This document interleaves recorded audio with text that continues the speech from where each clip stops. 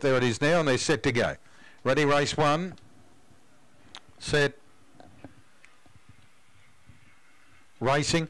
Throstle Bale out fairly well, crossed early by Aston Delight, who's going to lead the favourite. Around them goes Malafon. Throstle Bale back to third. They've cleared out to Atomic Flea, Water Dragon, tail into Pyrenees Prada. Up to the turn, Aston Delight in front, going to second, Throstle Bale. Wide out as Malafon, and the rest not in the race. Aston Delight leads, but grabbed by Throstle Bale, favoured into Overdrive, takes a lead, and away goes Throstle Bale to win easily.